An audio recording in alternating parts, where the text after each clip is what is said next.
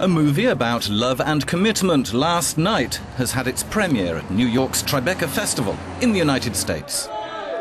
The story follows a married couple apart for a night while the husband takes a business trip with a colleague to whom he's attracted.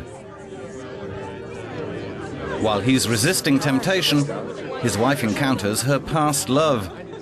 It's Eva Mendes' character, Laura, who wants to seduce the husband of Joanna, played by Kiera Knightley. She sees me with your wife and just lit up.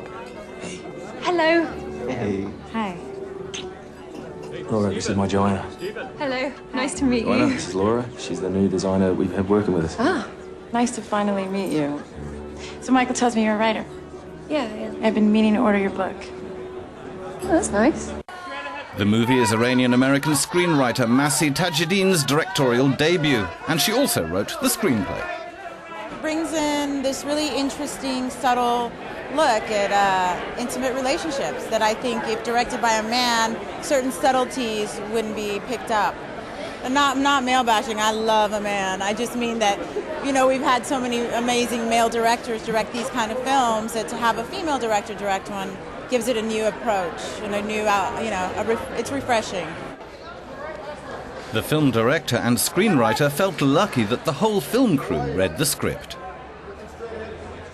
I think probably what happened was once as we started to film, we started to have an engagement among the crew with who was kind of doing what to the marriage and whose actions or transgressions were worse. And so it kind of, this debate was just born on set. Another world premiere was Grey Matter, also the first feature-length narrative movie from Rwanda.